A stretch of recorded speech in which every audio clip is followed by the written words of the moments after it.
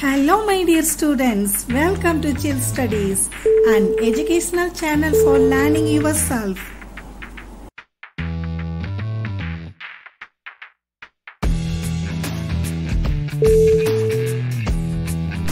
Dear students, do you know multiplication tables? Yes, if you know multiplication tables very well, then it is very easy to find composite numbers and prime numbers. Now let's go into the video.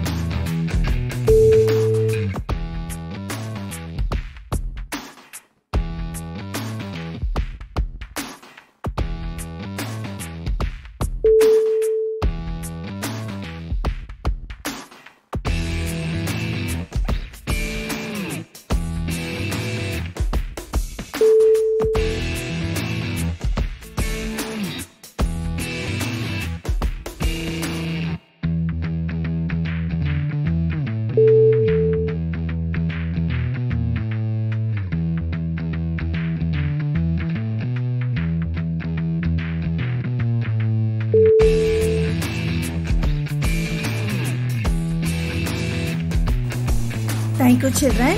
I hope that now you can understand about composite numbers and prime numbers. Now there is a small work for you.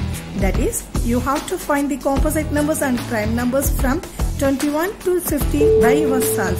Thank you.